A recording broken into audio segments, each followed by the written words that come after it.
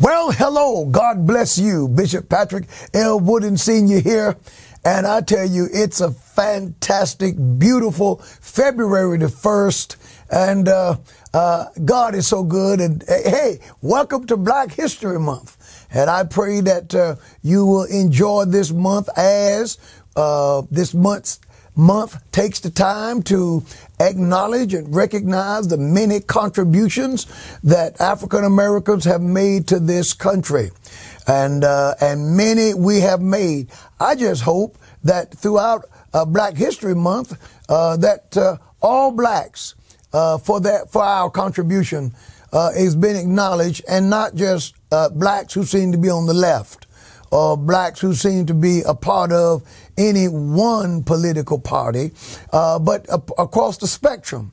The funny thing that I've noticed, and I guess I'm jumping right into it today, that there's an unusual thing that takes place in America, in and out of the African American community, and it concerns African Americans, and that is that it is assumed, it is presumed, it's a given almost that if you are African American, then you vote a certain way, you think a certain way, you adhere to a certain doctrine. Now notice what I said. I said within the African American community and without. Most white people assume that if you're black, you think a certain way, and that you obey and live up to or live down to a certain ideology.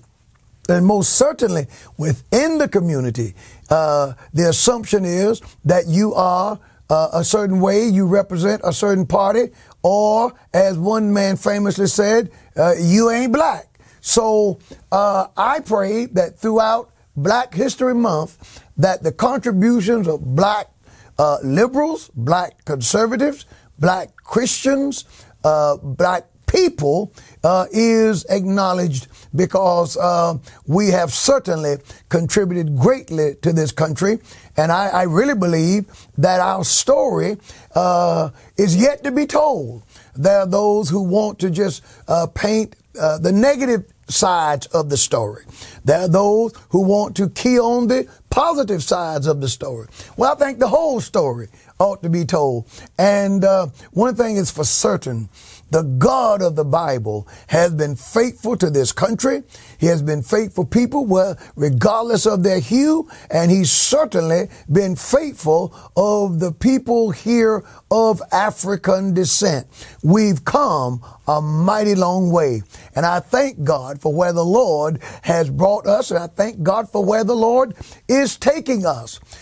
Now, listen, I'm here to invite you to study the word of the Lord with me tonight. But you know, I always talk to you about some things that's on my heart and on my mind. And me and Brother Gary was talking the other day, and he noticed something. Now, I had brought it up some time ago.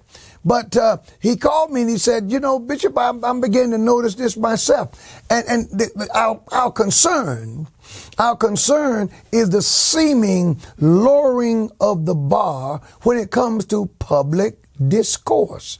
Have you noticed the sheer amount of people who just use profanity, who cuss, believe it or not, today is February the 1st.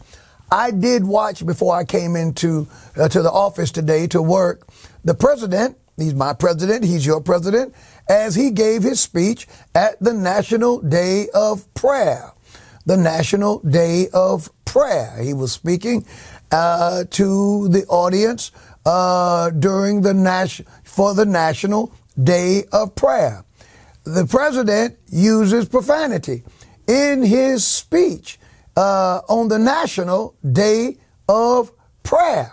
I'm wondering what's going on. The Bible teaches out of the abundance of the heart, the mouth speaks. And is it that there is an epidemic of just wicked, dark hearts? I've noticed the corporate standard has been lowered greatly. Many of the talking heads who represent corporations, who represent television stations and stuff like that. One particular sportscaster, my wife and I, we've gotten to the point where when his show comes on, we can almost count. We never run out of fingers. We just count the seconds. Most of the time, we don't run out of the fingers on one hand before the D word is used and before cussing is employed. And I'm concerned about this. And Brother Garrett and I was talking, that's, with the new growth of the podcast, some of these people who try, I didn't say Gary, they always do it, but they try to use profanity-free language, which many of them fail. When they get on their podcasts, they just let it fly. And then they're back on television the next day, and they use slightly better language. And I'm wondering, God, what's going on? And the Lord spoke to me. The Lord spoke to me concerning this because, Brother Wooden believes that the Bible speaks to everything. And I believe that this is worth at least mentioning to you. And I'll talk about it a little bit tonight because it affects us all. We all listen to the radio. We all like to listen to music, podcasts. We all talk. I am a preacher. And when we see those who claim to be standard bearers, and I didn't even mention the number of preachers who seemingly have just adopted this kind of language. Now, I know that Jesus cleans hearts. Jesus cleans us from the inside out. He takes away that heart of stone and gives us a heart of flesh. David said to the Lord, create within me a clean heart, O God, and renew the right spirit within me. It seems to me many need to pray that prayer that David prayed in Psalms 51. But in Psalms 73, an interesting passage here, I would just like to read to you right quick, and we're going off. I got to invite you to join me tonight. But here in Psalm 73, David says that he was envious. He was envious of the wicked. When he saw their lives, he was envious of the wicked, according to verse 3. But in verse 4, here's what he said. He said, for there are no bands in their death, but their strength is firm. That is, they have an easy time at life until the day they die. That's the trick of Facebook, of social media, of these late night TV shows, morning shows, and all this. They're presenting the stars and the athletes and all of these people as being people who have carefree lives and they're rich and they're smiling and everything is good. Many of them, oh my God, they're on drugs. Many dabble in witchcraft, perversion, wickedness. They don't be fooled by the smiling face that you see on the television. And David said, I looked at them and I noticed that they have an easy time at life, that they are not troubled as other men, neither are they plagued like other men. He says their pride, their arrogance compass them about as a chain. They wear their arrogance like a necklace. They say what they want. He says like a chain. Look at this. Violence covereth them. They wear their arrogance like a chain, a symbol of their strength, and violence is all around them. Look at this. Verse 7, their eyes stand out with fatness. That is, their eyes bulge out with fatness. What he's describing here is how the enemy knows how to project images that make people appear to be doing better than they actually are. See, in biblical times, being fat and overweight was a symbol of prosperity. And many times the fatter a person was, the more they thought that they were doing good. So when he says their eyes bulge out with fatness, he's not describing a condition where they look grotesque and look like they're having some kind of disease. What he's describing is they look good and oh my, they're healthy and they're ready for a self-help commercial on how to keep your weight down. I guess one of them Ozempic commercials. Everybody now taking the shot. So their eyes bulge out with fatness. They have more than their heart could wish. They are corrupt and speak wickedly concerning oppression. They speak loftily. Look at this. They set their mouths against, this is what I want to get to. They set their mouths against the heavens, and their tongue struts. Their tongue walk through the, in other words, they're strutting their stuff. These are the untouchables. These are the billionaires, the millionaires, the super athletes, the movie stars. They're wearing their chains. They're dripping, you know, they're cool. They got it going on. I mean, they got it. And look at this. Verse 10 says, therefore his people return there and drink of a full cup. Look at this. And waters, of a full cup are wrung out of them. That is, therefore his people. If this his is referring to God, therefore his people turn to them. The people turn to them and drink in their overflowing words. We're seeing more and more as a result of social media, as a result of television, the radio, more and more believers are trying to act like, look like, behave like, sing like, talk like, walk like, and live like the wicked, the ungodly. And we're seeing this creep into our churches. We're seeing it creep into our music. We're seeing it creep into our dance, our praise, our worship, our attire. You see? And my friends, these things ought not to be. And they, look at this, and these arrogant people, and they say, how doth God know? What does God know? God doesn't know everything. Don't bore me with your religion. See, they're arrogant. What does God know? And is there knowledge in the Most High? The Most High doesn't know everything. Close that Bible. Don't bring that church stuff to me. I don't want to hear from you nor your God. And they say, how doth God know? And then he said this in verse 12. Behold, these are the ungodly. Now, listen to me now, who prosper in the world. And see, you got to be careful when you limit your opinion of prosperity as worldly prosperity, the accumulation of things. All of us want things. I'm sitting here talking to you now. Brother Gary's done a tremendous job collecting things, some of the finest cameras, some of the finest microphones. He has greatly invested in his company, and that contributes greatly to your willingness to tune in and hear what we have to say. I appreciate that he takes the time to get the best things. But there's more to him than buying cameras and things. He's also in love with Jesus Christ. And it's the love for Christ and the love for the things of God that promotes him to do these things. But the end goal is not the camera. The end goal is the message.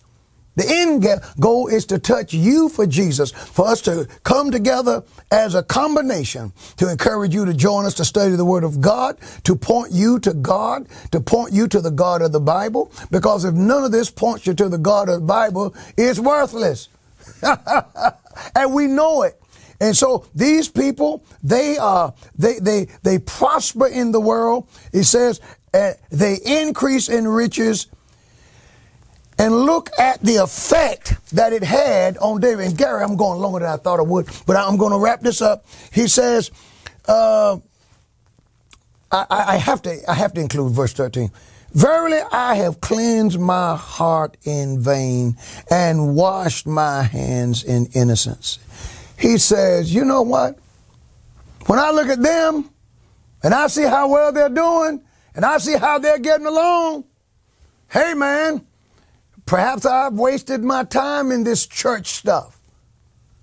Perhaps I've wasted my time going by the rules. When I see the border open and I see illegals pouring in, why wait in line?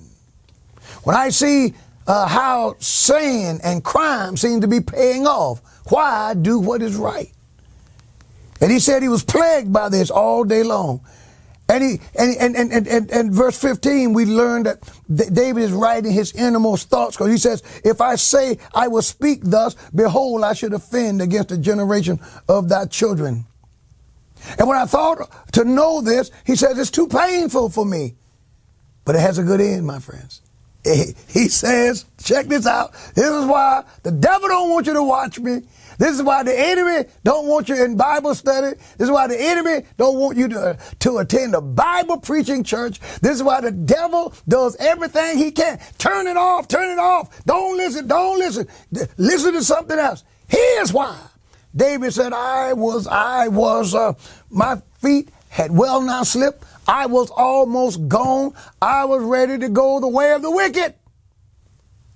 Verse 17. And Gary, this just gives me joy, buddy.